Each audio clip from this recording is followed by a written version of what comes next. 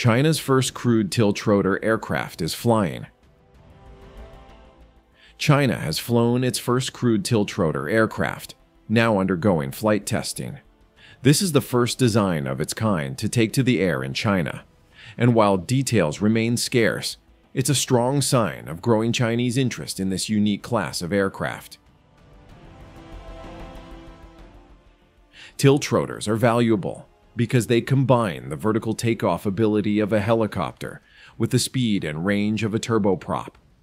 This makes them ideal for missions in the Indo-Pacific, where China is expanding its military presence and seeking greater control over the South China Sea.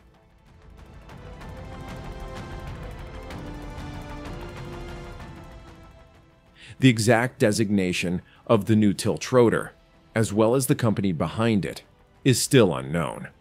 Rumors suggest Hefei Aviation, a subsidiary of Harbin, may be involved.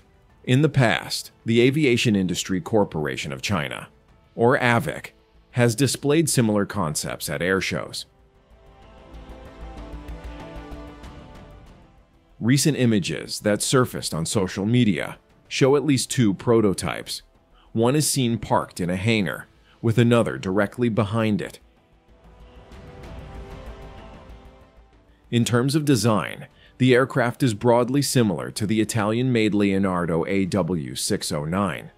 It has a cabin mounted beneath a straight wing, with engines at the wingtips that can rotate between helicopter and airplane modes.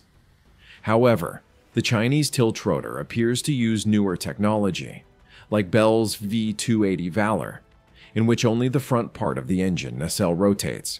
This design reduces complexity and improves performance compared to the older V-22 Osprey system.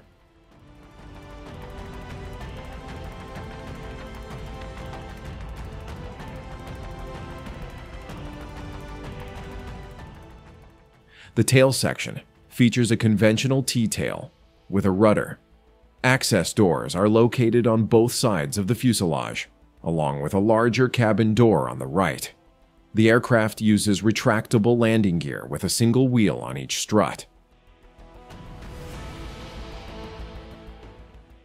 Size-wise, it seems to fall into the same category as the AW609, which is smaller than the V-22 Osprey. The AW609 has a maximum weight of about 18,000 pounds, compared to 52,000 for the Osprey. The Italian Tiltrotor can carry around a dozen passengers, while the V-22 carries twice as many and has a rear loading ramp for vehicles and cargo.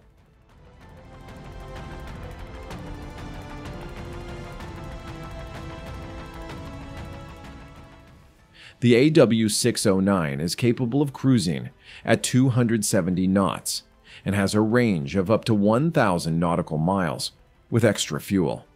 If China's design matches these figures, it could be useful for both civilian and military missions.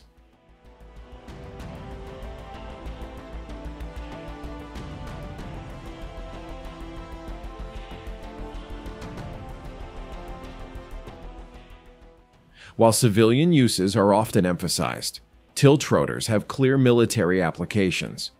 They are well suited for combat search and rescue, special operations, amphibious assault, and humanitarian relief. China's aircraft may eventually be presented as a commercial platform, but the People's Liberation Army is certain to take notice.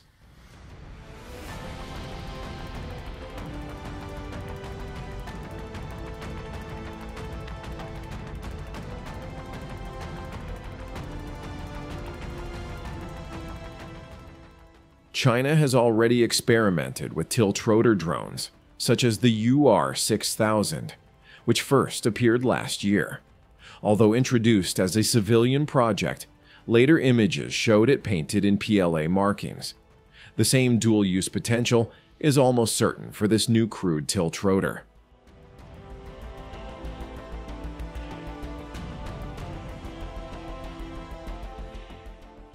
For the PLA, Tiltrotors would be especially useful in the Indo-Pacific, where operating from short runways or even ships is critical. They could deliver supplies to remote island outposts in the South China Sea, or carry troops and equipment during amphibious operations.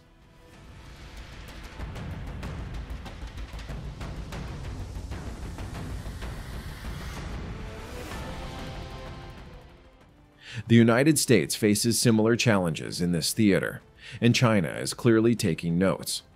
For Beijing, the ability to project power from islands and amphibious ships is fundamental to its strategy of expanding influence across the Pacific. The appearance of this prototype confirms one thing: China is serious about tiltrotor technology. And while many questions remain, this new aircraft is a clear signal that China intends to keep pace with the world's most advanced military aviation developments.